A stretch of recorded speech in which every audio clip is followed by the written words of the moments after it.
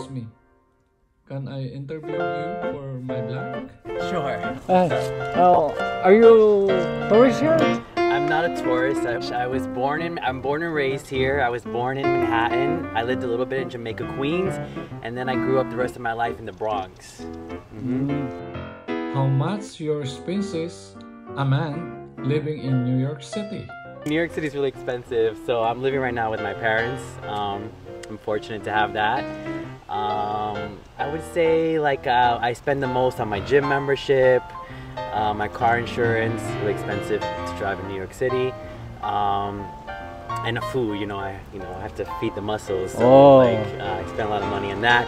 I would say about like $1,500 a month, not including rent. All right. Expenses, but yeah. Okay. And what blog is this for? This is for Kalife, for the Philippines. Oh, okay, cool. I love the Philippines. I was there last summer.